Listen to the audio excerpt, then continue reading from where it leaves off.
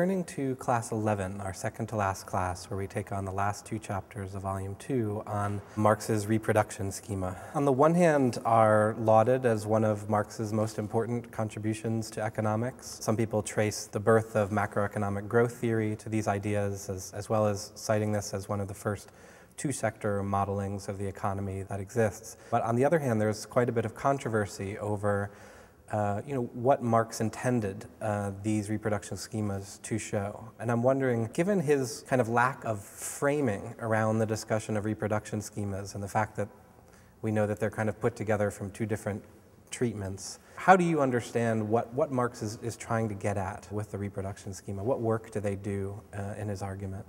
You often have to read Marx for little clues as to, and very often these clues occur in occasional sentences here and there, and as you know, I'm often prone to look at footnotes and things like that to extract actually an explanation of what he's doing because it's buried in a footnote somewhere. There are some passages towards the end of the reproduction schemas where he kind of says, well, this whole system could possibly be in equilibrium, but if it is so, it is purely by accident.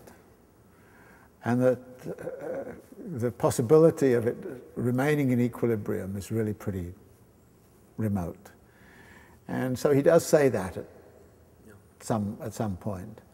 So what I would read into that is that what he's trying to do here is to say what it is that capitalism should do, would have to do if it wanted to survive in a crisis-free mode, in order to show that it can't possibly be in that crisis-free mode, given the nature of capitalist social relations and the way the market system works and how individual capitalists are going to do all the kinds of things they do without any kind of discipline being exerted upon them.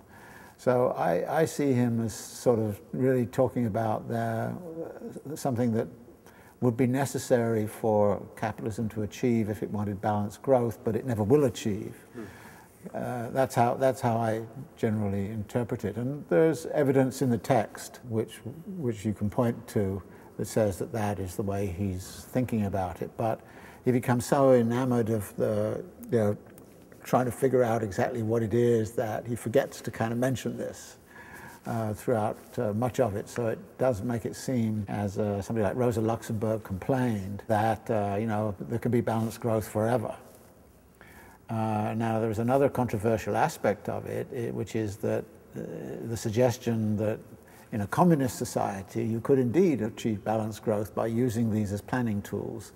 And indeed in the early Soviet Union and some of the 5-year plans that were laid out in India and so on have actually tried to use a framework of this kind for a planned, centrally planned economy. So the sort of history of the utilization of these things is very interesting, both in terms of socialist but also in terms of capitalist dimensions. Now, in Marx's time, of course, there was no attempt at macroeconomic interventions in the economy.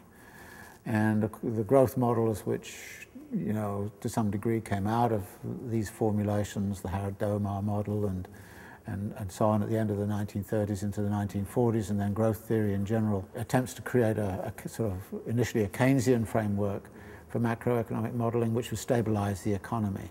And of course these are much more elaborate models than the one that Marx laid out, but the idea is there in Marx, and I think many people have appreciated it, even if they have failed to acknowledge it. I mean, Keynes knew about it but didn't know about it. He never acknowledged the significance of these of Marx's contributions.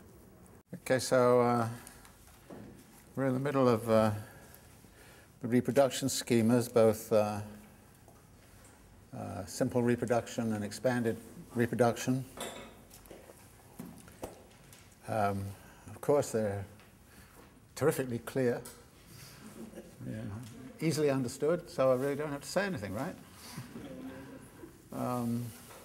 I mean, I think one of the things we have to do is to sort of sit back and say, all right, well, what's the framework here, and then sort of speculate a little bit about what the purpose is, because it's not at all clear entirely what Marx's purpose is.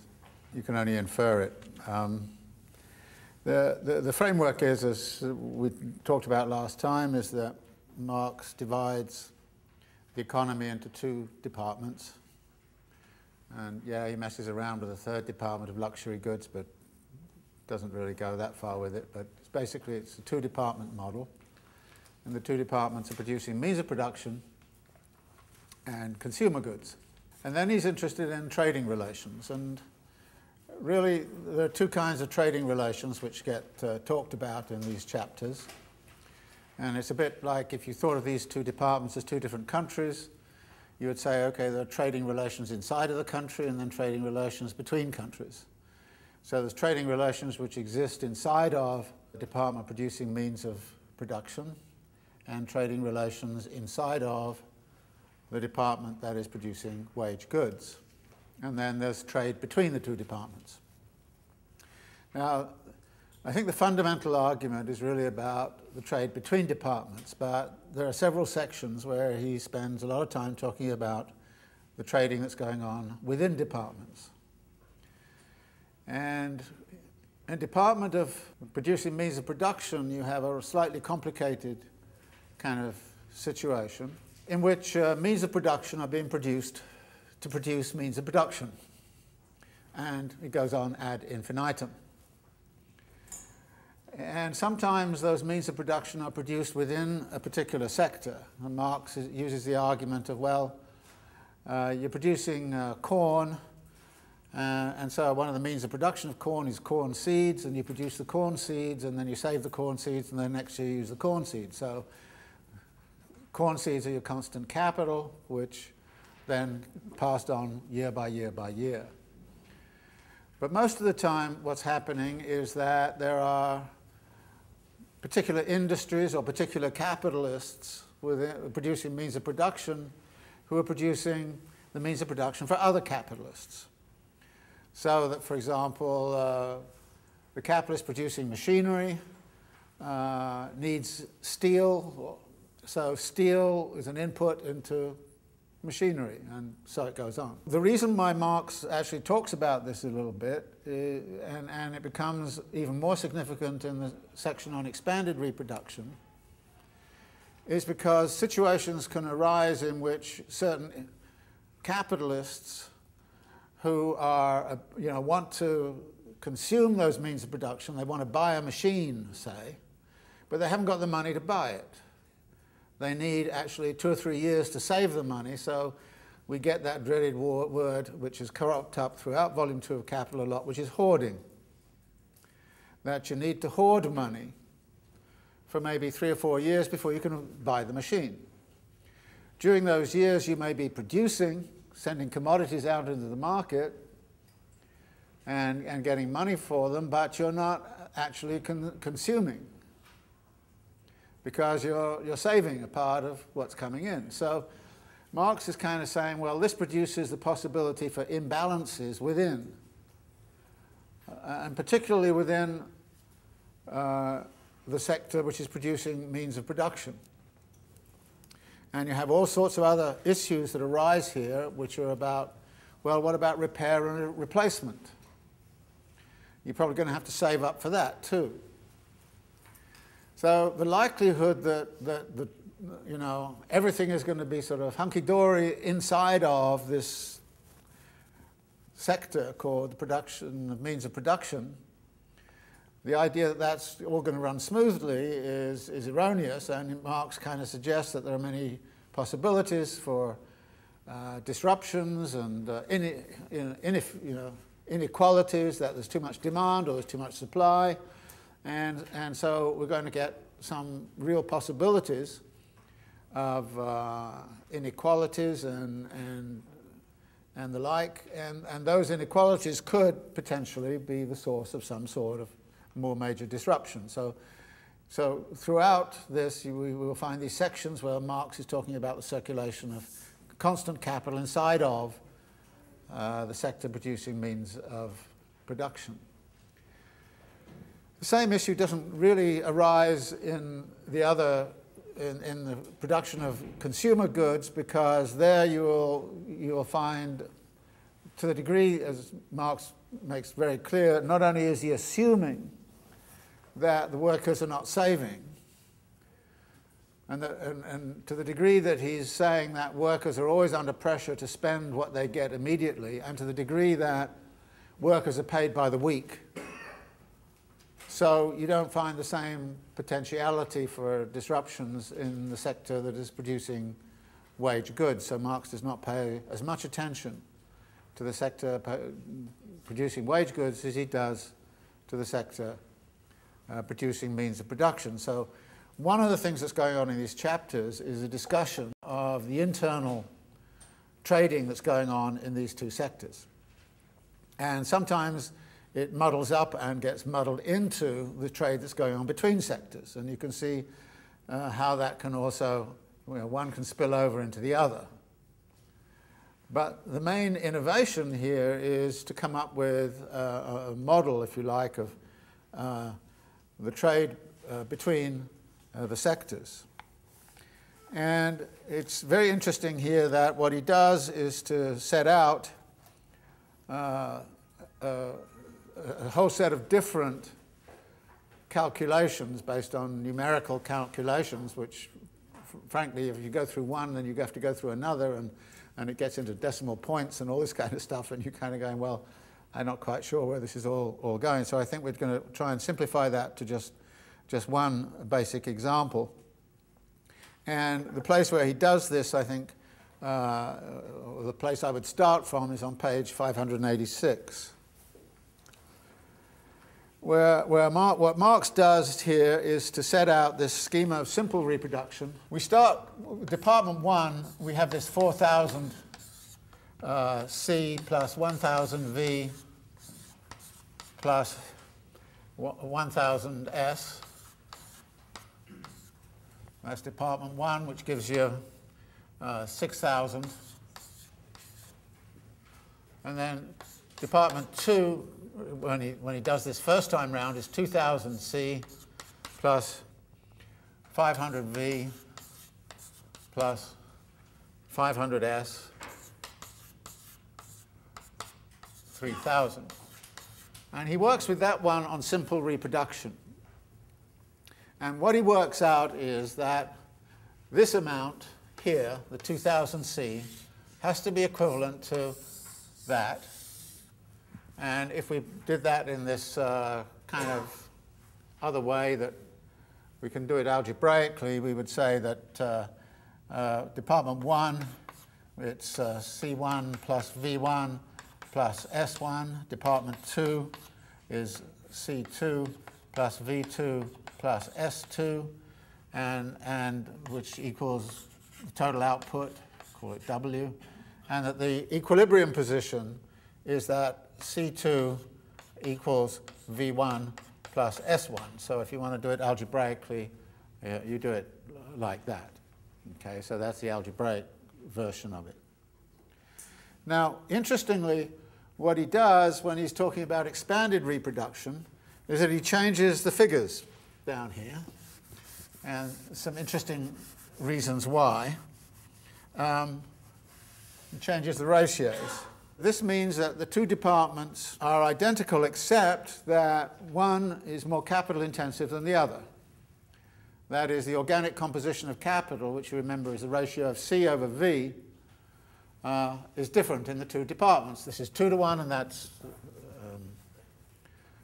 4 to 1. Now, why he did that is kind of an interesting kind of question. Now, what I've done is to pass around this sheet, and I'm going to sort of go through it sort of as we go through. The question that arises then, and as you see, what we now find in this is that there's not an equilibrium between this and this. That in fact, what we're now going to see, however, is a breaking down of the S into something different. That is, the big question that really arises in expanded reproduction is, what are we going to do with the surplus value? So this is, if you like, the key figure. What do we do with this? And in expanded reproduction, what you're going to have to do is you're going to have to take part of that and reinvest it. So what that turns into, and so this then turns into, as you reinvest it, at the end of the year, say, you kind of reallocate it in the following kind of way. You say, all right, we'll have 4,000 C, but we now have to think about the reinvestment. How much are we going to reinvest in extra means of production? And Marx kind of puts it this way, well, we'll have 400 C, and then, of course, we have, again, the 1,000 V, plus we need more labor power, and we need it in the ratio of 400, so it's 100 V extra, which is the delta V, if you like. So these are the delta signs, the extra amount, and this is the extra amount here. So extra, extra, and then that leaves a residual, which is left over for bourgeois consumption, which is 500 S. Okay? So that is the reinvestment which is going on in Department 1. In Department 2, you have a parallel reinvestment strategy in which, again, you have the 1,500 C. You then need some extra means of production, and you have 100 C plus 750 V, which is the original, plus the 50 V, which is, and then that leaves you 600 S. In which case, we're going to be talking about, this is now equal to 4,400, and this is now equal to 1,600. So we've expanded this to 4,400 C, 1,600 C, plus 1,100 V plus 500 S plus, and this one goes 800 V plus 600 S. What you here see is that the equivalence which was initially required is set up here. So that is equivalent to that. So that is the equilibrium condition. That is the equilibrium structure of reinvestment in Departments 1 and Departments 2. Now, what you do then is you then, what Marx then does in there is to say, all right, well, what does this look like in the second year? Well, what you do is you take all of those figures from over there and you bring them back over here and say, well, in the second year it looks like this. We're going to start off with 4,400 C, and we've now got 1,100 V, and if the same rate of surplus value operates, and Marx keeps the rate of surplus value constant, now we've got 1,100 S, and of course that means that we've got a total of 6,600 total.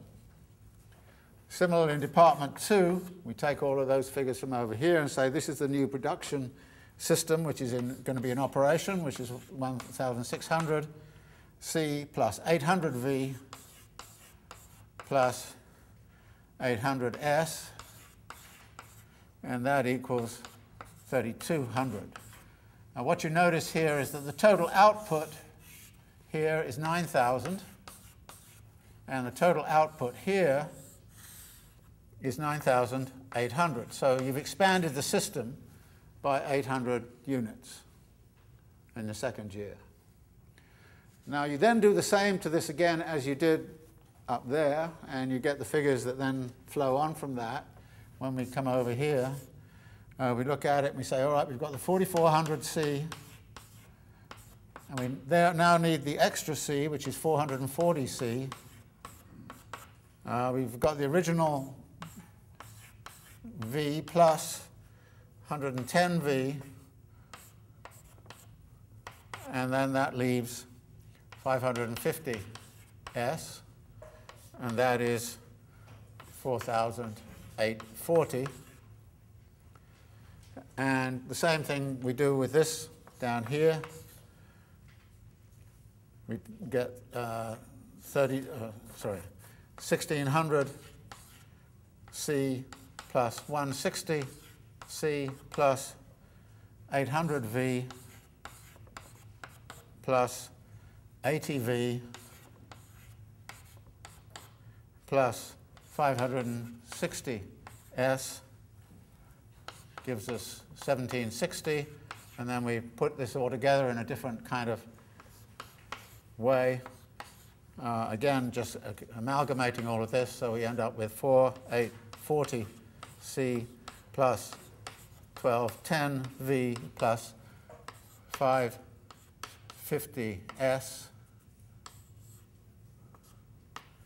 And down here we have 1760C plus 880V plus 560S. And we again notice that that is equivalent to that. And then what I've done is to take you through year 3 and year 4, and you just keep on going.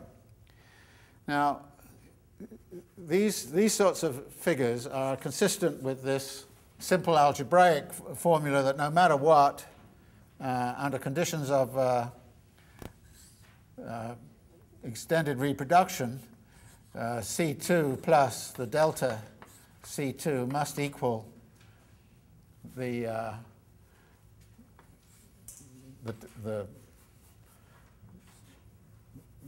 total of the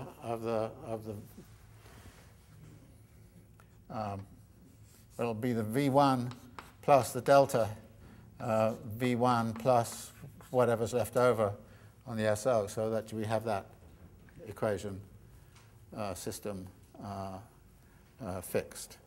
Now,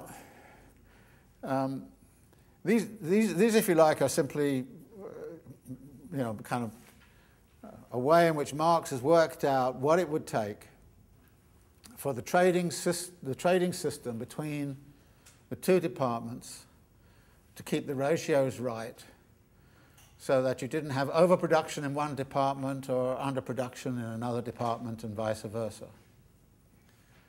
Okay? And he works these sorts of figures out, and then of course adds in various other complications and all the rest of it. But this is the basic argument. And is this sort of clear, or are you kind of so bemused by all of the kind of adding things up and everything? Is you clear about this? I mean, it's not that hard. You just have to keep on going and sort of say, oh well, this is, sort of. You okay with it? Right. Well, there are a number of issues that are then raised, which I think I would like to sort of take up. The first is really to look at the nature of the assumptions which are embedded in this system. And the first obvious assumption is that you can clearly distinguish these two departments, and that it's very clear what is producing means of production and what is producing something else. And of course there are a lot of industries where actually they're producing both. Agriculture is a good example. If you're raising cattle and you're raising them to be draft animals, then you're raising means of production. If you're going to eat them for meat, they're in the consumption sphere. So, but Marx is assuming that these sectors are clearly distinguishable from each other. The second thing is that he is, and this comes up fairly frequently, and I wrote some of the bits and pieces down, so maybe I'll try and give them to you. He also assumes that there are only two classes in society. We mentioned this last time. And at various points in the text, he kind of says, well, of course there are bankers and landlords and the state and taxes and all those kinds of things around. And the merchants may get in here and get into the trading game and all this sort of thing. But then he uses the argument and says, but at some point or other, they all have to derive their revenues and derive what they're getting from the production of surplus value. So if you like, he tries to legitimize what he's doing here very much by simply saying, all right, all of those other sectors, the landlords, for example, are essentially parasitic upon the production of surplus value elsewhere. The merchant, as we saw in the theory on merchant's capital, actually derives their income from a cut out of surplus value production. So Marx is kind of saying, I don't think by introducing all those other classes, I'm actually going to, you know, improve matters at all. I'll just muddy the waters so that we can't really see what is truly going on. So that second assumption, but the second assumption about two-class society also makes some assumptions about how those classes are going to behave. One of the things we assume is that workers consume all that they get. They don't save. As comes up as you go through the text, this stuff about rational consumption on the part of the workers is also there. You assume they're going to consume in such a way as it matches what is being produced. So the sector producing wage goods is producing the kinds of goods that workers want to consume or need to consume and will consume. So there's assumption of that sort. There's another assumption here, which is, what are we assuming about capitalist behavior in terms of reinvestment? Well, why are they reinvesting? And there Marx refers us back to Volume 1 and kind of says they're reinvesting because the coercive laws of competition force them to. So they're reinvesting because of the state of competition. But how they reinvest, and why would they reinvest in exactly these proportions? It's not clear at all that there was any market signals that tells them what they are or what they should be. There's no way, in fact, in which individual capitalists operating in their own self-interest are likely in aggregate to produce a result where the aggregate reinvestment in Department 1 is exactly what it needs to be in order to get this whole thing moving. So we therefore get the real possibility of disjunctions between individual capitalist behavior and even capitalist class behavior and the requirements that would be there for the reproduction of a capitalist system. So not only is there an assumption that there are only two classes, but we assume certain things about the behavior of these two classes in this model, which, and to the degree that that behavior it doesn't exist and that workers may save or may spend on things that, other things than they should, to the degree that that happens, then of course there's going to be a disequilibrium which enters into the picture. I mean, he starts out this whole thing about the two-class economy on page 468. This whole thing he's going to deal with is about the reproduction, i.e. maintenance, of the capitalist class and the working class, and hence to the reproduction of the capitalist character of the entire production process. So he declares it's a two-class thing. At various points he mentions the possibility of there being other classes. So on 497 he says, the division of surplus value into different categories, the bearers of which appear alongside the industrial capitalist as the landlord for ground rent, the money lender for interest, etc., as well as the government and its officials, rentier, etc. These fellows face the industrial capitalist as buyers and to this extent realize his commodities in money. They too cast their share of money into the circulation sphere and he receives this from them. What is always forgotten in connection with this are the sources from which they originally obtained this money and continue to obtain it. So that's on page 497. And on page 580, he says, since in this schema everything is in the hands of the capitalists in the two departments, and there are neither merchants nor money dealers involved, nor bankers, nor any classes that merely consume and are not directly involved in commodity production, it follows that. So we get this idea of the two-class economy and also certain behaviors. We also are assuming in this particular schema that everything sells, all commodities sell at their value. So the trading that goes on. Now in volume 3 of Capital, he argues that commodities don't sell at their values, they sell at something called costs of production, prices of production. But he doesn't consider that here. He just kind of says, okay, I'm going to forget all that for the moment. We're just going to assume it's a straight selling at values. The other thing is that the technology, of course, like all of Volume 2, is both stable, i.e., doesn't change, and is productive. And by that I mean that the technology has to be in a state where you can produce surplus value. So there is a minimum level of technology, if you like, which is assumed here.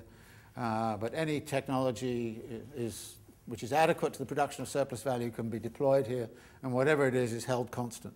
Now, obviously, that's not true. It's constantly, things are constantly changing. He also assumes that the wage rate or the value of labour power is fixed. So there are no shifts going on in Department 2 in terms of the value of labour power. And that, of course, is partly a consequence of, or associated with the fact there's no technological change, so there's no relative surplus value being produced here. So there's no, for that reason. But then the value of labour power also changes for other reasons, as we know. I mean, degree of civilization in the country, all those sorts of things. So the value of labour power is constant and doesn't change. And also, he insists at various points that you can't deal with any kind of problem. He doesn't allow people to deal with any problems by actually screwing a bit more out of labour.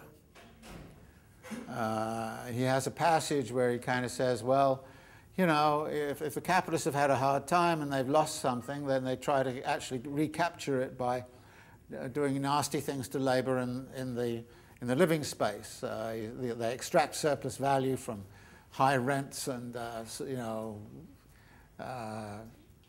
commodity wage goods that are I don't know, given a higher value than their real value. So, but he says, I can't allow you, I mean, that may go on in society in general, but in terms of my theoretical model, it's not helpful, so therefore I assume that the value of labour power is fixed, and you have to actually acknowledge that. And he sort of says, well, bourgeois critics have complained that I'm being unfair to the capitalist. In fact, he says I'm being very fair to them. I'm not saying they're screwing anybody at all. They're giving people the value of labour power, and so the model does depend on a constancy of what the value of labour power is about. So the wage rate can't be. For instance, on 584 to 5, which is just before, at the bottom there, which he says, Department 2, considered as a totality, has the advantage over Department 1 that it not only buys labour power but resells its commodities to its own workers. As to how this fact can be exploited, there are the most palpable data in every industrial country. Even if the normal wage is nominally paid, a part of it can in actual fact be grabbed back without a corresponding equivalent, in other words, stolen. This is what I call accumulation by dispossession in the, in the living space. This is achieved partly by way of the truck system and partly by falsification of the circulating medium. This is what happens in England and the USA. But then he goes on to say, we really can't accept all of this because what we're talking about here is a real wage. And we see that in objective analysis of the capitalist mechanism, certain blemishes that still stick to it and with extraordinary tenacity cannot be used as subterfuges for getting around theoretical difficulties. So, again, he recognizes that these divergences exist, as also with the multi-class kind of thing, but says that it doesn't, I'm not really prepared to deal with that. He also assumes that there's an annual turnover, and the annual turnover, so we mentioned this last time, all of the kind of divergences that occur in turnover time. And he's got a problem with fixed capital. And occasionally he tries to sort of embed an understanding of fixed capital and repair and all this kind of stuff, particularly in terms of the circulation of capital in Department 1. So he's sort of concerned about that, but he can't really find a way to deal with the fact that fixed capital may carry over from one year to the next, except to kind of say, well, actually, we can just simply calculate it in terms of wear and tear and all this sort of thing. But clearly, it starts to have a very important role in Department 1 when people start to think about, expanding production, but in order to do that, they have to build a whole new factory, and they have to buy machines, and it needs a vast amount of hoarded capital. So the annual turnover is something which is assumed. He also assumes that the economy is closed, and so there's no foreign trade, and this comes up very specifically on page 544, where you may find a situation in which Department 1 has either to contract its production, which means a crisis for the workers and capitalists engaged in it, or to supply a surplus, which again leads to crisis. Of themselves, these surpluses are no evil, rather than an advantage. In capitalist production, however, they are an evil. Foreign trade could help in both cases. In the first, to exchange for means of consumption the commodities from Department 1 which are held fast in the money form. In the second, to dispose of the surplus commodities. But foreign trade, insofar as it does not just replace elements and their value, it only shifts the contradictions to a broader sphere and gives them a wider orbit. I think this is a very telling way of putting it, that actually what I call the spatial expansion and the spatial dynamics of capital, I would use this phrase to kind of say they never solve capital's problems, they simply expand those contradictions to a broader sphere and give them a wider orbit. So there's no overcoming the internal contradictions of capitalism by what I would call a spatial fix, by going outside and all this kind of stuff. You can't do it. And Marx, in Volume 1, in the Theory of Primitive Accumulation, the very last chapter of Volume 1 of Capital, is talking about the colonial system and saying basically what the colonial system does is it finds itself forced to replicate capitalist social relations. And insofar as it does so, it doesn't actually solve the internal contradictions of capital. And what Marx is doing there is disputing Hegel in the Philosophy of Right, where Hegel kind of starts to talk about the internal contradictions and says, well, there are two ways you maybe can do it. You can redistribute from the rich to the poor, but then he kind of says, but the rich don't have enough to actually satisfy a mass of the poor, so we can't do that. And then he kind of says, well, maybe colonialism is the answer. And so there's a kind of very interesting passage in Hegel's Philosophy of Right where he kind of says the colonial system maybe can do it, and he doesn't actually then pursue that very far, but you get the impression that that's what Hegel's arguing. And Marx, of course, wrote one of his key texts was a critique of Hegel's Philosophy of Right. And he doesn't actually critique these passages, but actually all this argument here, and also at the end of Volume 1 of Capital, it kind of says, foreign trade doesn't solve the problem. It actually moves it around and spreads it to a wider scene.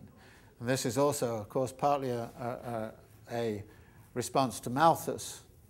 Malthus, in his Political Economy, argued that there is an effective demand problem, and the effective demand problem can be solved two ways. One, by having a class of people who do nothing but consume, but the other thing is by foreign trade. So what Marx is, I think, is refuting certain kinds of arguments that are around in political economy as to what the role of colonial systems and imperialism and all the rest of it might be in relationship to the internal contradictions of capitalism. And Marx is again in this little passage saying there's no foreign trade.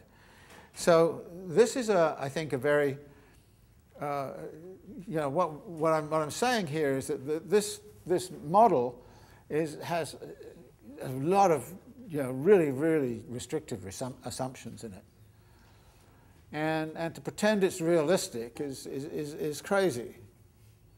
It's not realistic at all, and so I think that then the question arises, if this is not meant as a realistic explanation, then what is its purpose? Now, one of its purposes, which comes up several times in the text, I don't know if you noticed this, but several times in the text, Marx says things like, well, if the associated producers were in charge, or if you had a socialist economy, or if you had a socialized economy, we could rationally work out all of these relations and you know, but what we're trying to do is to realize all of this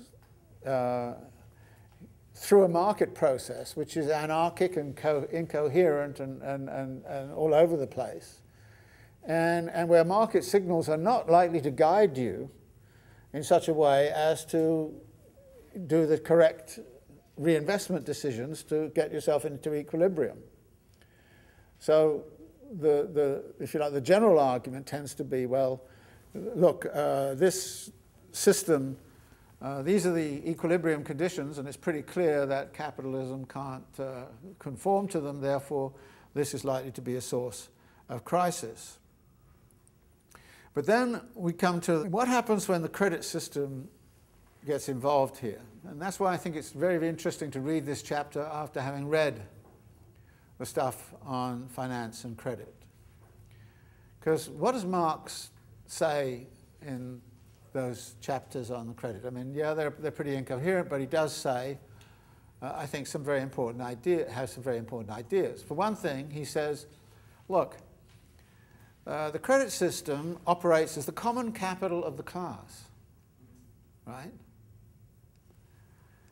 And you then say to yourself, well, if it's functioning as the common capital of the class, why can you not imagine that somehow or other the credit system can somehow or other exercise a controlling power in relationship to all of this, right? And remember also that the credit system played a very crucial role in dealing with things like turnover times and conflicts. And in a way, the disparities that are emerging here between these two sectors are analogous to those that arise over differential turnover time. In the differential turnover time and the fixed capital, you have a kind of temporal sort of thing. Here you've got, if you like, a sort of almost, it's not really spatial, but it sort of is spatial in its metaphor, a parallel of two sectors which are interacting in a certain kind of way. And what we need to do is to find ways to coordinate what's going on in one sector and another sector, and maybe the signals are going to be given by the credit system. Because, again, one of the things that goes on here is that there is no equalization of the rate of profit going on between these two sectors. They persist. And there's something very, very odd happens.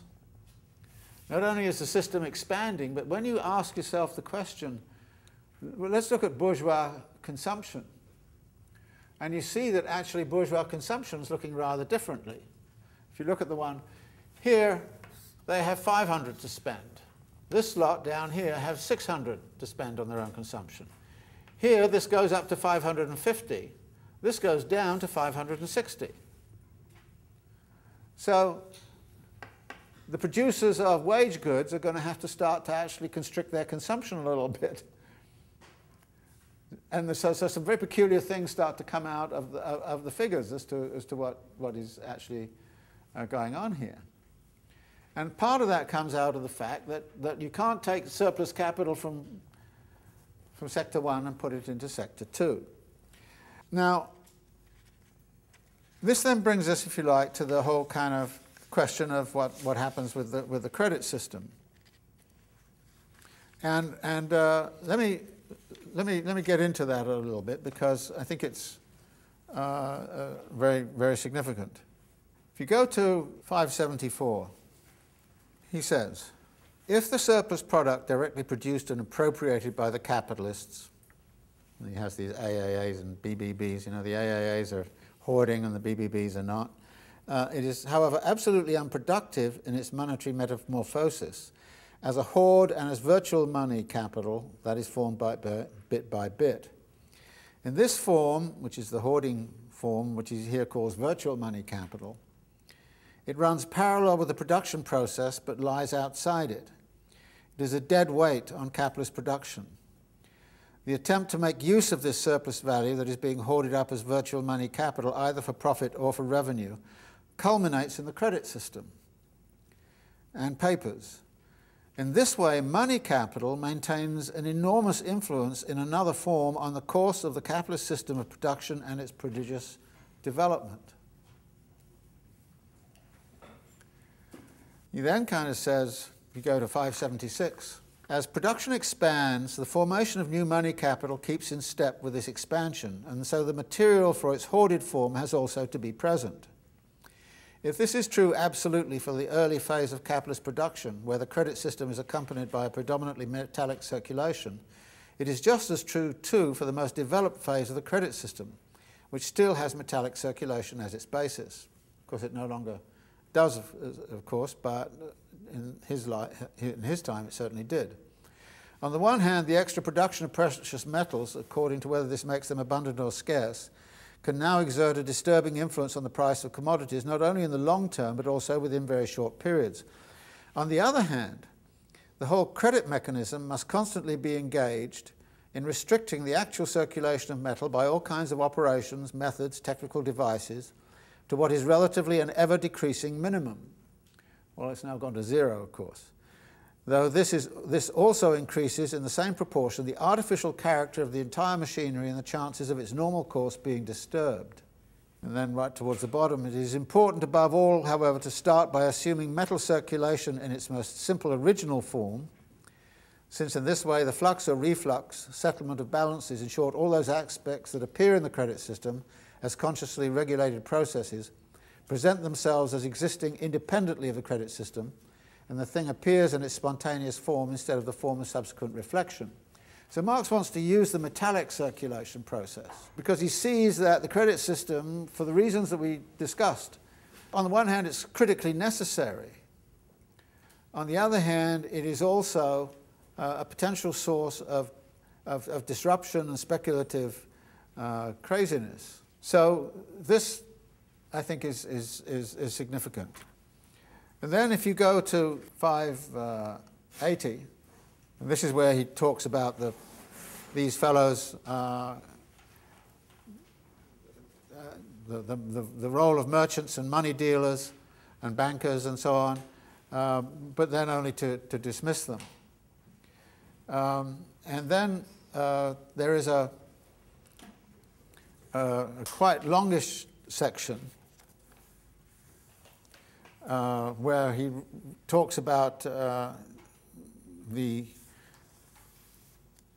question of credit again. Towards the bottom of 544, we also get into a situation where there's going to be perpetual relative overproduction. On the one hand, a greater quantity of fixed capital is produced than is directly needed. On the other hand, this is particularly important, a stock of raw materials is produced that surpasses the immediate annual need. This is particularly true of means of subsistence. Overproduction of this kind is equivalent to control by the society over the objective means of its own reproduction. Within capitalist society, however, it is an anarchic element. So you get this notion of anarchic element, and then what we start to see is the way in which capitalist production it draws in a whole set of questions about the credit system. Again on 554 at the top,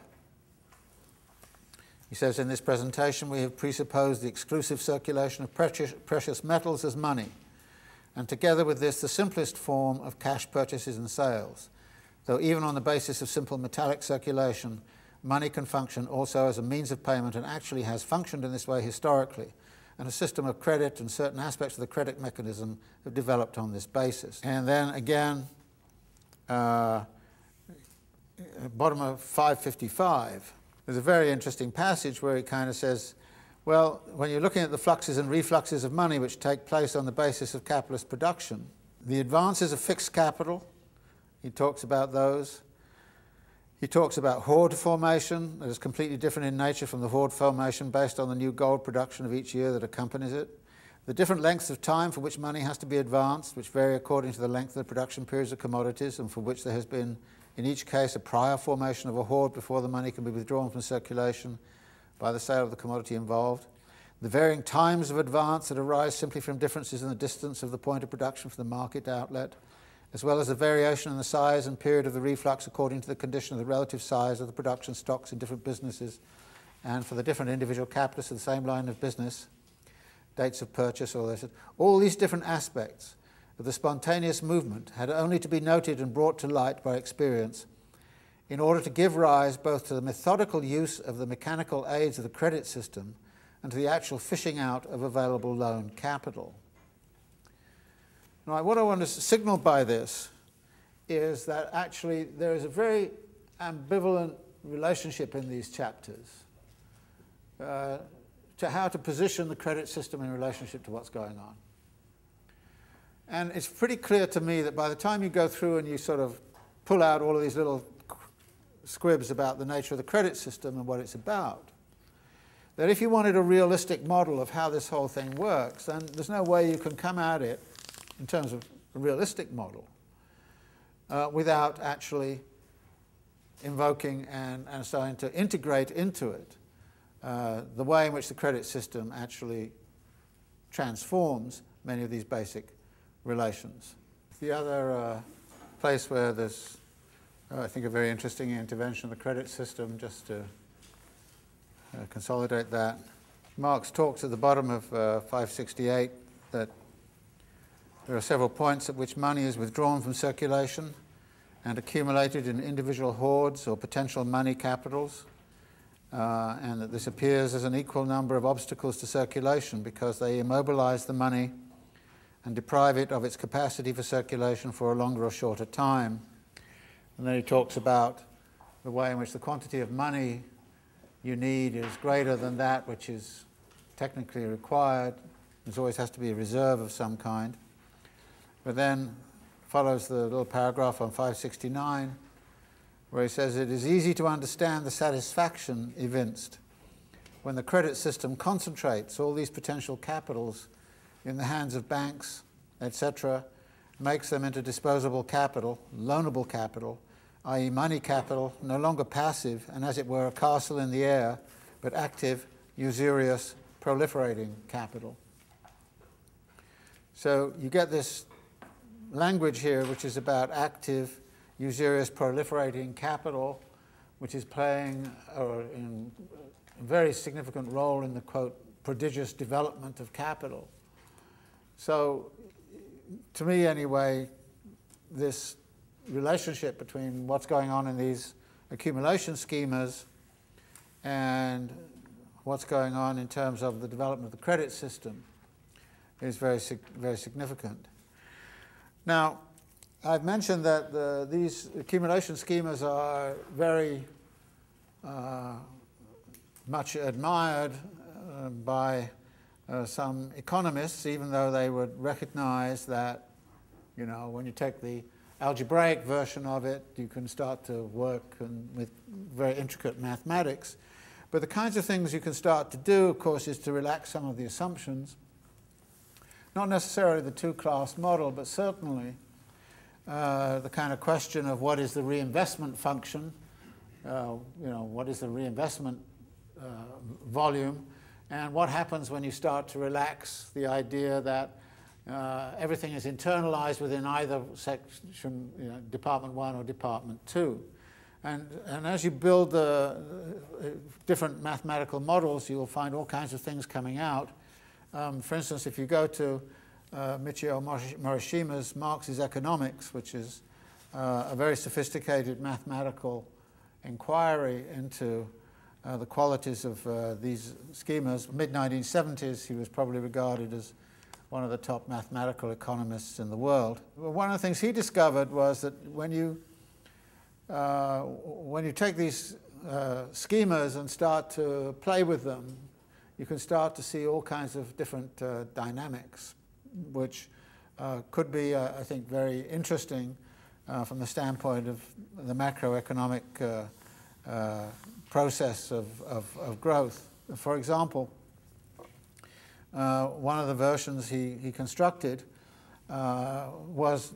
showed very clearly, as he says, the balanced growth is unstable, and an economy starting from an initial point away from the balanced growth path will diverge from it as time goes on.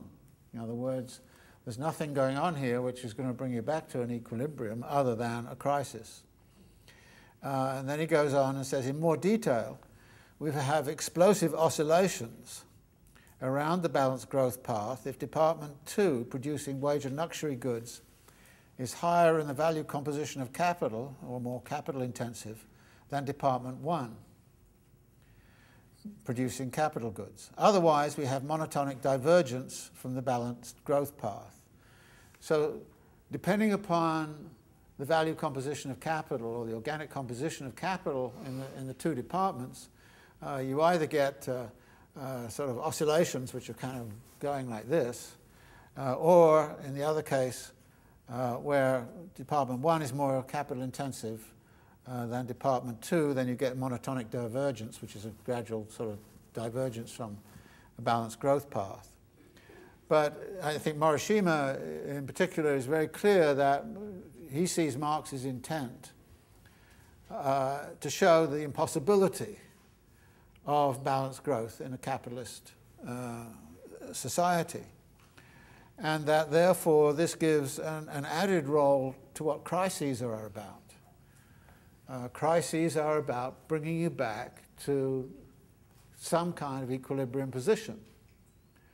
That's why crises are functional, if you like, internal to capitalism. That they, you know, a non-crisis prone capitalist system is not feasible.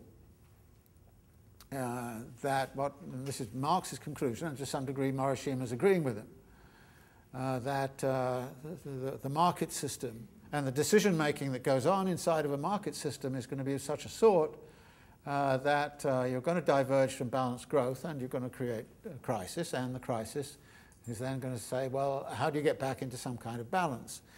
Now, of course, what then followed was macroeconomic thinking of the Keynesian sort, which kind of said, well, actually, if we have the right kind of policies and we pull the right levers, then we can actually get balanced growth over a sustained period of time, precisely by pulling the right levers.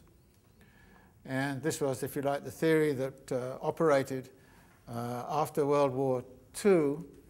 And to some degree, if you look at the growth path then, there were not the fierce business cycles that there had been before World War II.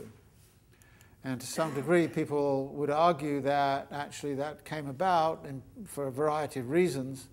One was there was macroeconomic policy making, which, using this kind of thinking, was able to sort of say, all right, there seems to be some imbalance here, then what are we going to do? And you would use the taxation system, or you would use in some cases you'd use subsidies, or you would use the state to push up, for example, the demand for consumer goods. You would try to stimulate certain patterns of consumption. In this country, for example, through suburbanization and the rise of sort of a homeowner society, that you would use those kinds of strategies to stabilize the whole system. And between 1945 and 1973, there were certainly problems at various times. There were serious kind of recessions, but at the same time there were also, if you like, the main business cycles, particularly around fixed capital formation. Before World War II, there were usually long cycles of fixed capital formation, 15 to 18 years kind of cycles, but they seem to have disappeared in the 1950s and 1960s. partly through macroeconomic management. Now, since, of course, the 1970s, we've not been using the same tools and not the same macroeconomic management, although in some instances that's there, and you certainly see it going on in China right now. But the tendency has been to kind of say, well, let the market do it, and we just use monetary mechanisms, and we don't try this game of Keynesian interventionism. But I think that Marx himself is periodically going back into this kind of idea that actually, for instance, way back on page 500, this is where he's talking about the internal kind of movement of constant capital. He says, if production was social instead of capitalist, it is evident that these products of Department 1 would be no less constantly redistributed among the branches of production in this department as means of production according to the needs of reproduction. One part directly remaining in the sphere of production from which it emerged as a product, another part being shifted to other points of production, and so there would be a constant to and fro between the various points of production in this department. So he's saying that social coordination is possible. And that idea comes up a number of times in these two sections, which suggests that, I earlier indicated that the theory of capital that Marx is using here is very much about the idea of the social relation between capital and labor in production, and that therefore the essential kind of Marxian antidote is worker control by the associated workers controlling the production process. But here, again and again, he's suggesting some social mechanism has to exist to somehow or other direct decision-making, because worker-controlled entities are not necessarily going to be in a better position than say, ordinary capitalist entities to act in such a way as to somehow or other deal with the macroeconomic requirements of a sophisticated and complicated society. And I think one of the issues that we would therefore have to face in any kind of question of an anti-capitalist transition is precisely the kind of question of what kind of ways can coordination be set up. And it's always been presumed that the coordination would be done through the state apparatus. Marx doesn't actually make that claim here, that the state is going to do it, but then the question arises, if the state does not do it, then how is it going to be done? By what mechanisms? And that is where I think actually Marx's argument, again, in the credit section is kind of potentially interesting, when he kind of says, well, joint stock companies could have the capacity to do this sort of thing. And actually, if you look at the way in which large corporations producing means of production actually organize their inputs of other means of production, then they don't go and get them through the market. They essentially have a kind of a sort of a commodity chain structure in which they basically send orders down through the commodity chain and say, we need so many tons of steel, and the steel people say they want so many tons of iron ore, and so there's a sort of a chain of command. So a lot of capitalist organization right now does actually address this kind of question by forms of what you were talking about earlier, kind of cooperation of a certain sort, but it's not cooperation in the sense of equality. It's cooperation in the sense of a command and control structure in which, say, a particular corporation which wants so much of this or so much of that and so on will send out through its to its subsidiaries, its filières as they're called, its subsidiaries, how much we need. And if you can organize it then on a just-in-time kind of flow process, you can eliminate many of these questions. So one of the interesting kind of questions, I think, which arose out of that, what seemingly crazy kind of suggestion in Volume 2 of Capital, that we should look for the joint stock company as the beginnings of the socialization of the production process could in fact be sort of revitalized right now by kind of saying, well, let's look at how many of these large-scale companies actually organize, deal with this whole kind of question of the circulation of goods within Department 1, for example. And whether there's ways in which it can be done without necessarily having the state intervene, but that particular producer will announce to all suppliers. And actually this issue is coming up even in some of these radical organizations now called solidarity economies. That if you have a solidarity economy and you're producing some goods and you're in southern Brazil, you may need supplies, and you find another solidarity economy in northeast Brazil and say, well, actually we need so many of this or so much of that in order to produce what it is we're producing. So there's beginning to emerge, as it were, coordinating mechanisms which could be coordinated through the internet and so on. In this case, it would be coordinating mechanisms between units which are relatively egalitarian in relationship to each other, and that would be the theory of a solidarity economy. But you can also imagine a situation where, say, somebody who's producing a final product but needs the inputs, the inputs, people can't sort of say, well, we'll think about it. Maybe we'll send it next week or 2 years' time or whenever we feel like doing it. There's a certain kind of set of obligations that then have to arise.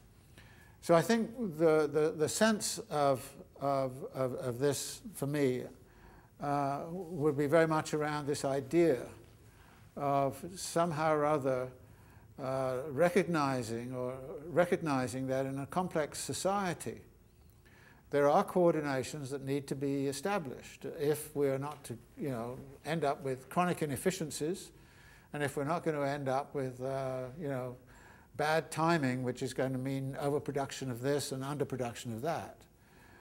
So the big question, it would seem to me, which has been really, I think, put on the back burner for a very long time, is because we're no longer allowed to talk about planning. I mean, that's a bad word. I mean, that's socialist or something like that. And you have these very interesting kind of conversations. When I was at Oxford, I used to sit down with big name people at dinners sometimes, and they didn't know who I was, and they would talk. And it was amazing when they get an Oxford high table, they talk about all kinds of things they wouldn't talk about normally. And I was having a discussion with a guy who was complaining about the transport system of southeast England, and I kind of said, well, you mean you want better planning? He said, no, we don't want any planning. No planning, no planning. And so I said, and then I said, well, what do you want? And he described what he wanted. And I said, that sounds to me like planning. He says, no, we don't want any planning. No, we just need, I've forgotten the exact phrase. It was something like, we need the coordination of compatible and incompatible interests. And I said, oh, that sounds like planning. And of course, this is the high point of Thatcherism, so you couldn't. But the thing here is that actually, at this point, if you're looking at like something like, and this was one of the big problems in southeast England at the time, that Margaret Thatcher, having abolished the London County Council, or the Greater London Council because it was socialist, the result was there was no coordinated planning for the southeast England. And the result was the transport system was getting in a total mess and a total muddle, and nobody knew, and actually business folk were having a hard time. They couldn't get to work on time. They couldn't live in their Sussex mansion, so they were beginning to rave on and on and on about the inefficiencies of everything, and that's where you sort of get this coordination of compatible and incompatible interests.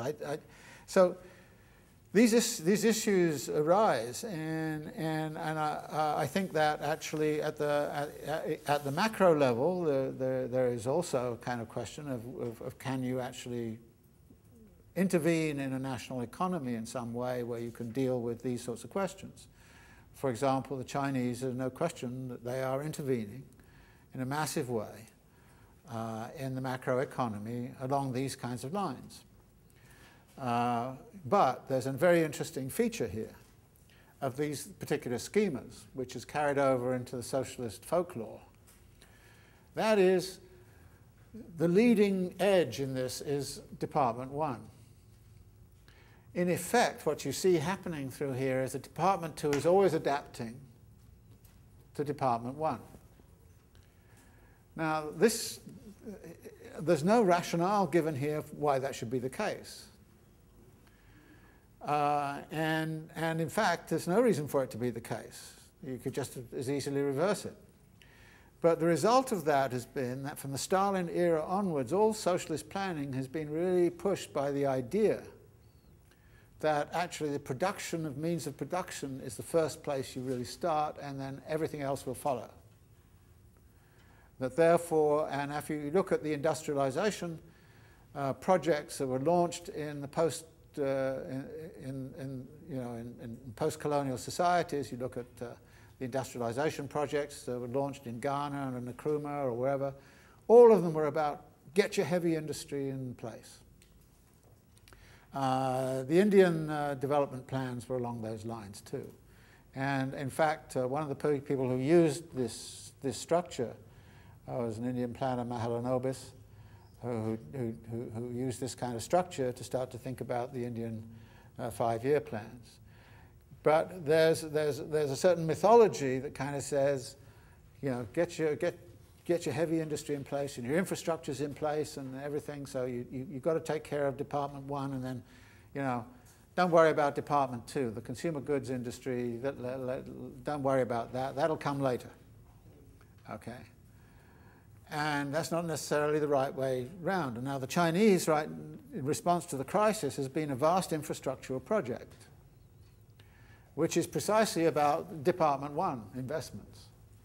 So there's vast investments going into fixed capital, infrastructures, building factories, building whole cities. There's a vast amount of that going on. And at some point or other, you find that there's a real problem in the consumption sector, which is not doing very well. So in the United States, for example, consumerism accounts for 70% of the GDP. In China, it's 35% of the GDP. So obviously, the Chinese are working with a development model which is seriously biased towards a Department 1 kind of strategy. And this has been going on since Stalin, and it's been going on in all the socialist countries, and it was adopted also not only under, so developmentalism in the Third World and the post-colonial world was very much driven in this kind of way, and a lot of it didn't work. If you look at the sort of industrialization project of Ghana and building steelworks and all this kind of stuff, it didn't work.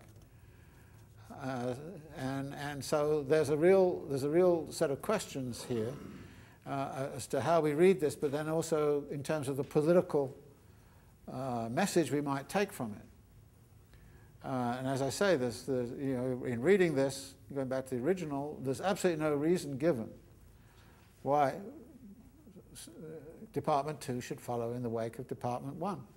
None given at all. It's just that Marx arbitrarily decided that, to do it that way around. And you think what the history would have been if he'd arbitrarily decided it the other way around.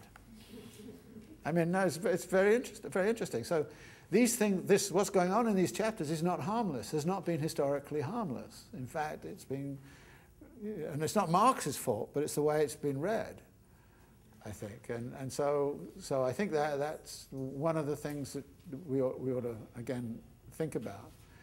So there are these features, I think, of this text, particularly these chapters, since they have been taken so much notice of by macroeconomic thinkers. But also it does pose this problem, which I think is a very significant problem of how do you coordinate all of these, you know, flows in a world where you actually drop a lot of these assumptions that Marx makes. For instance, no foreign trade. Well, what happens when you start to kind of look at the dynamics of foreign trade and imbalances that occur there? So, you know, we have, if you like, a set of problems which are being identified here, and I think, you know, I'm sure that many of you are kind of feeling, well, this is so abstract, I can't see how it actually relates to daily life.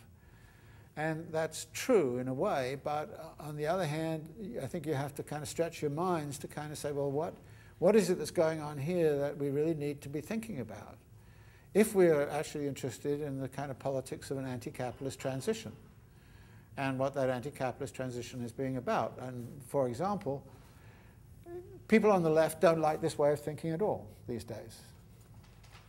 I think that's pretty fair, right? I mean, well, most of the radical thinking, to the degree it's anarchist and to the degree it's autonomista and it's, solidarity economy kind of stuff, doesn't want to think about the macro kind of coordinations that might be required and necessary. And then you kind of say, well, what makes you believe that actually, individual, say, anarchist communes acting in their own self-interest and their liberty and freedom and all that kind of thing are actually going to do a bunch of things which are going to coordinate with each other in such a way that the whole world works well. And everybody gets fed and everybody has a house and everybody has decent health care and education. What makes you think that? And I think that what Marx is doing here is by raising this question of what's the relationship between what individual capitalists do and what the macro requirements are. I think we also would have to ask the question, what do individual decision-making units of any sort do in relating to some of these more macroeconomic kind of questions. And we can see what some of those macroeconomic questions are when you get to issues of global energy use and global warming and all those kinds of questions, in which case you have to start to think about how these macro questions get facilitated. So I think Volume 2, in concluding on this note, is actually raising a set of very, very significant questions. And the problem, of course, is that it's raised in such a way that it's very difficult to grasp actually what the hell's going on. And Marx is kind of sort of pushing in all sorts of little bits and pieces at the edges about this or that. He's refusing to consider some of the real possibilities that might exist via the credit system or via state interventions or something of that kind that might actually therefore deal with some of the macroeconomic instabilities that he's clearly identifying here. But I think there are some very, very big kind of issues which are posed here and which we need to find some way to consider. Now there are some particular bits and pieces that I'd like to draw your attention to which are kind of interesting. And let me just mention a couple of them in the text. On page 516, Marx is talking actually about, he's really talking here about Adam Smith. He says, they say that the same money here realizes two capitals. The buyer, the capitalist, converts his money capital into living labor power, which he incorporates into his productive capital. On the other hand, the seller, the worker, converts his commodity labor power into money that he spends as revenue, which is precisely what enables him to sell his labor power over and over again, and thus to maintain himself. His labor power is thus actually his capital in the commodity form, from which he constantly draws his revenue. Now, some of you may have encountered something called human capital theory. Right. Actually, Adam Smith had this kind of theory, but in Adam Smith it's sort of understandable because, human capital theory kind of says that the laborer can, by training themselves and learning skills and all this kind of thing, can build capital inside of themselves and then can get return on that capital when they go into the market in some kind. Okay, so human capital theory. And Adam Smith sort of felt that was the case. And you can see that in an artisan society that might sort of work. That I work for somebody and I internalize all these skills and this kind of thing. I learn how to do things and then I go out on my own and I become a little capitalist because I've got those skills and I can actually convert those skills into, commodities and then become a capitalist. So the transition from being an artisan worker to being a capitalist, it was very, very fuzzy, particularly in the 18th century when Adam Smith is writing. So in a way you could understand why Adam Smith would have that kind of idea about things. But by the time you get to the mid-19th century, that independent artisan class is being kind of essentially more and more destroyed, if not totally destroyed. And Marx, of course, will have nothing of this idea that actually, and then he explains why, with his human capital theory. In point of fact, he says, labor power is his capacity, ever renewing and reproducing itself, not his capital. It is the only commodity that he can constantly sell, and he has to sell it in order to live. but it operates as capital, variable capital, only in the hands of the buyer, the capitalist. So the point is that the labourer can't make use of the skills and the abilities. The capitalist makes use of them. And so if the labourer is twice as productive as other labourers, then it's the capitalist who benefits, not necessarily the labourer. So Marx's point is kind of saying, you know, to call, you know, the labourer's skills their capital is a ridiculous proposition. So when people started to pick up all of this and started giving all this language about human capital theory and what's the big guy in Chicago, Gary Becker, yeah, in Chicago, starts talking about starts talking about human capital theory, and that therefore, you know, we've got to invest in human capital and education, and it's all about capital, and then you're giving people capital, which they can then. Marx is saying that's rubbish. You know, so you know, and actually, what Marx does in this little passage is to take a crack at human capital theory and dispute it. So I think it's kind of interesting to sort of go off and, you know, look at what is being said about human capital theory, and then and it's so different. I mean, because if it really was capital, the work and it generated a revenue, then the worker could just go to sleep in a hammock and presumably just get the interest on it, right? Marx is kind of course they can't do that. So to call it capital is ridiculous, because that choice is always open to the capitalist, right? Say, oh, I'm fed up with working now. I've amassed my capital. I'm now just going to live off the revenue and the interest. You know, so I mean, the capitalist got that choice. The worker does not have that choice, and this is Marx's point. And you know, so it's a very interesting little passage where he's essentially refuting Adam Smith's notion of human capital theory, which is taken up by Gary Becker and made a big thing of in a lot of contemporary economics. So that's one of the little snippets in here that I think is interesting. I think we've already dealt with the foreign trade stuff and the question of hoarding.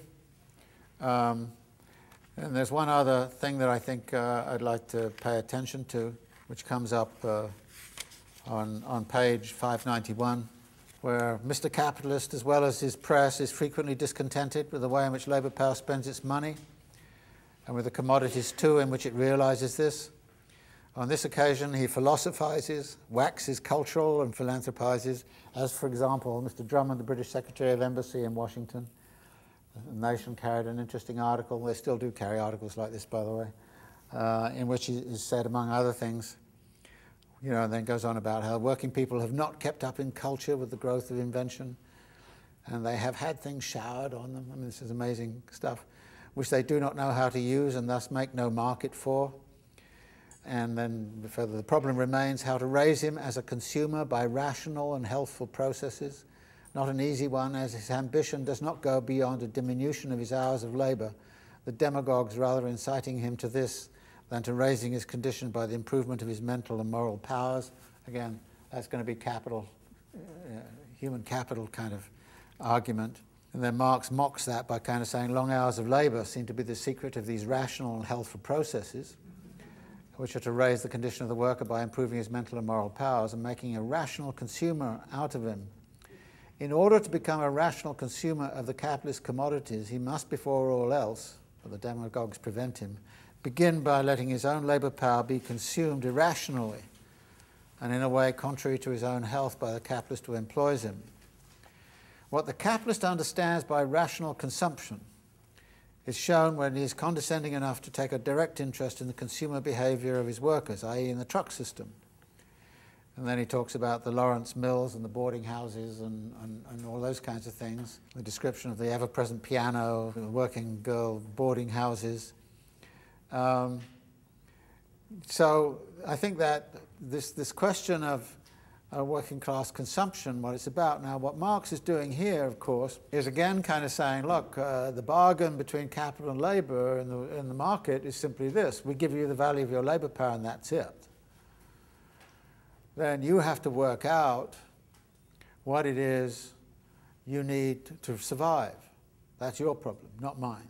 So this is, if you like, what we would call the externality kind of side of things, which I think I've mentioned before, the externality of social reproduction, which the capitalist class wants nothing whatsoever to do with.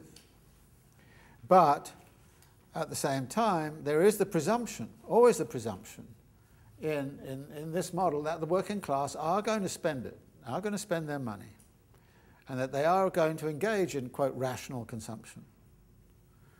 Rational, that is, from the standpoint of what it is the capitalists are producing. So that built into these models is, if you like, a theory of rational consumption on the part of the working class. And there's no escaping that there is a definition of rational consumption. But Marx is kind of saying that the capitalist is not actually concerned with that. All the capitalist is concerned with is giving people the value of labor power, and that's fixed. And in these models it's fixed, as we mentioned earlier. And generally speaking, throughout Capital, Marx tends to take it as fixed.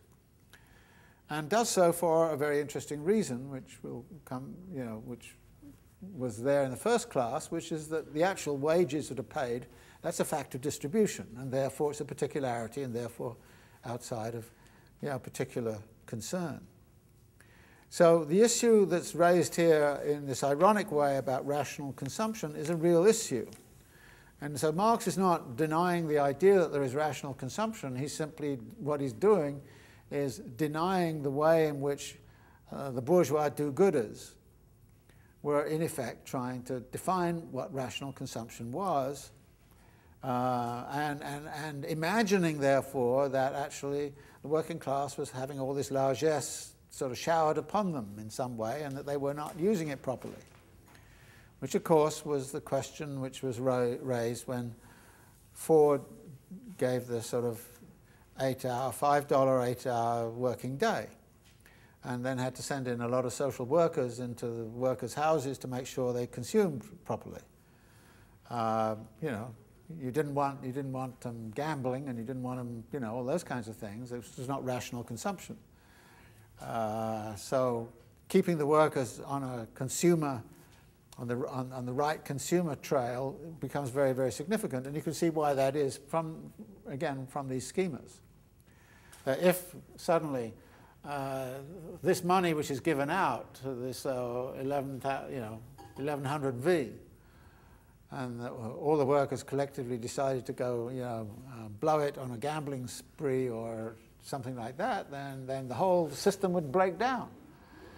And so I mean, this is a very interesting kind of thing, and of course this is where the Russell Sage Foundation came in. They were the social scientists that were hired to go into the workers' houses and make sure they weren't spending it on sex and drugs and rock and roll and God knows what, I mean, all the things you guys get into, sort of. So this idea is also something that's very significant, I think, in here. And Marx does talk about, very periodically, he kind of says, we assume workers consume all of their revenues, and they don't save, and they don't consume in a way that is outside of this dynamic. And that is, I think, a very important assumption. So I don't take this as a dismissal of the idea of rational consumption. What I do take it as is a dismissal of the idea that somehow or other, we can go and, somehow or other, like bourgeois philanthropy in relationship to working class consumer habits has been a long issue, and a big issue actually through the history of the bourgeoisie and through the history of capitalist society. And it's always surrounded with this kind of sense of moral superiority. If only these people would actually, realize that by using their resources and building their human capital, they could actually benefit. And Marx is kind of saying, both in terms of the human capital theory, but also in terms of the rational consumption, that's not going to be the case, given the nature of the capitalist class relation to labor. So do you have any kind of responses to these chapters you want to raise up. Yeah. I want to say something about the coordination problem. Yeah. In my experience, many leftists that are seriously engaged in the cooperative movement have actually already understood that societal coordination is an important issue.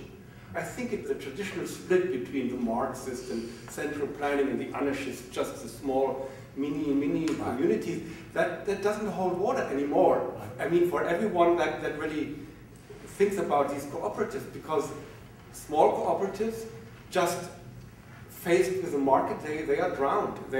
If they're not embedded in one kind or the other of communal planning. And so my assumption would be the real reason why Marxism and anarchism has split is not on the problem of coordination.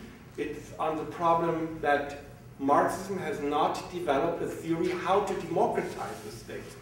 This is the weak point, where the anarchists say, rightly, the only thing that you provided is that kind of central planning that didn't lead to anything. But I think this lacking theory of how to democratize the state, just instead of just the idea we take over the state and then the state will wither away, and this was not sufficient and not helpful. I agree very much about the way Marxists approached these kinds of questions, say in the 1950s, 1960s,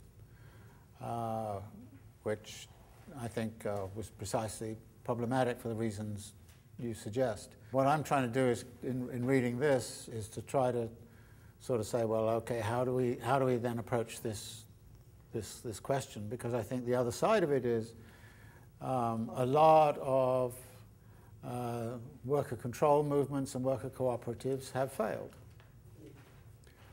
The ones that have survived, and I mentioned some weeks ago, the Mondragon one has survived.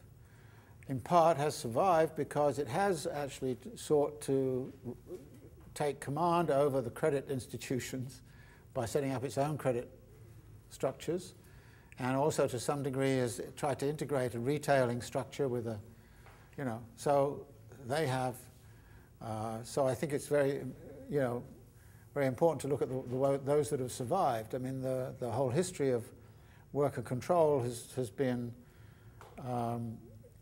successful for a bit,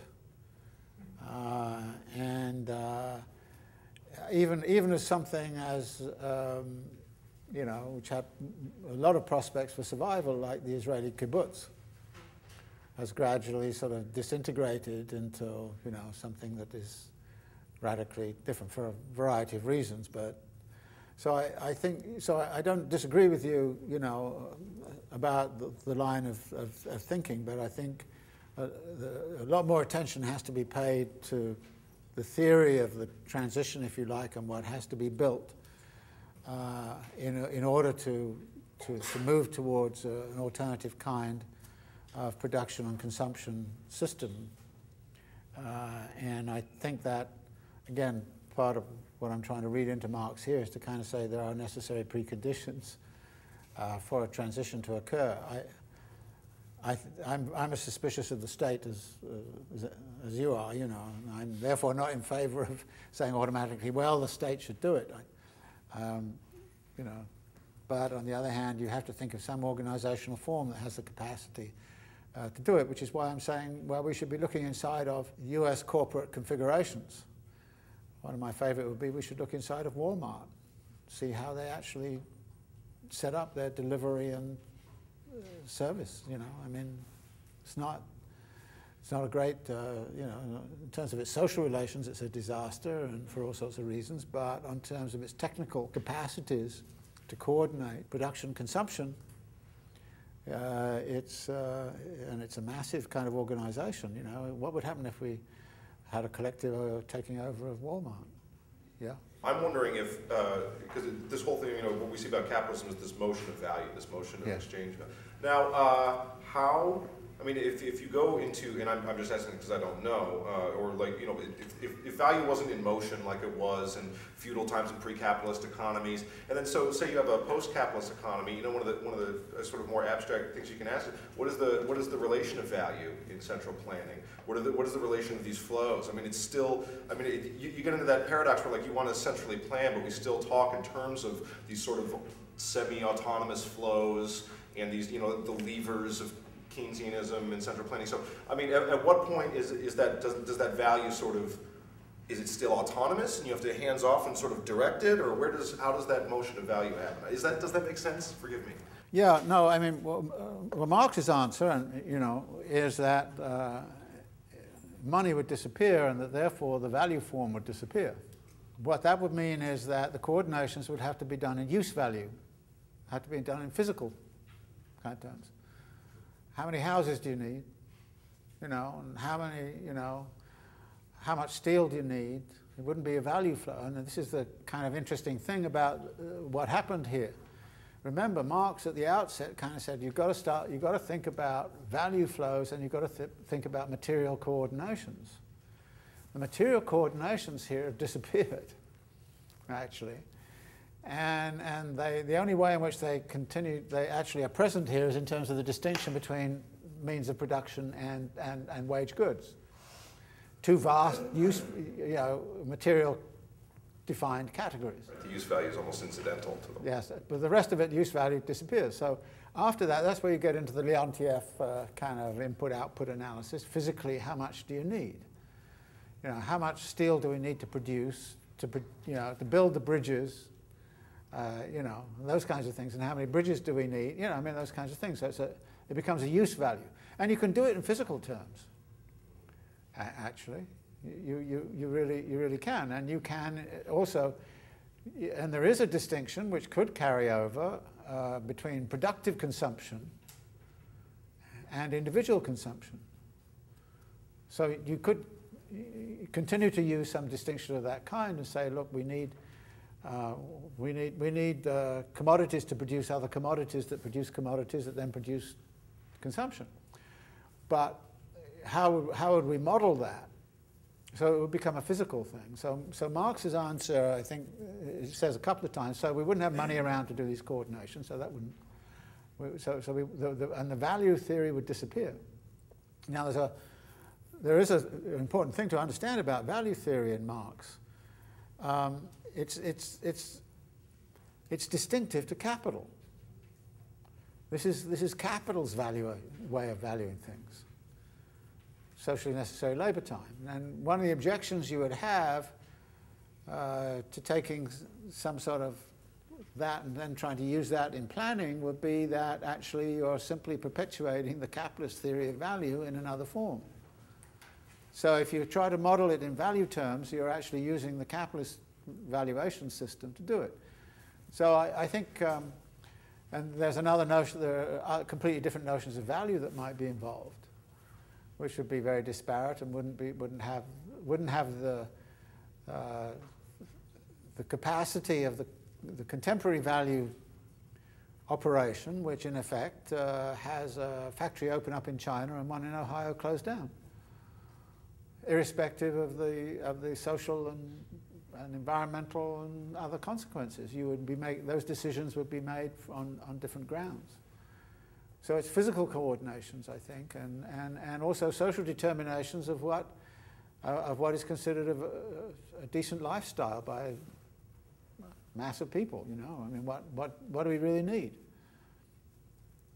Do we need more and more and more, or is there a sense in which we can say, well, this is an adequate material base for daily life? Now we can, you know, have a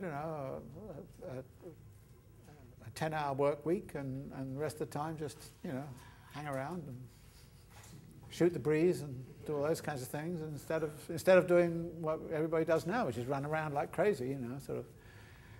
So I think that is the answer I see Marx proposing here.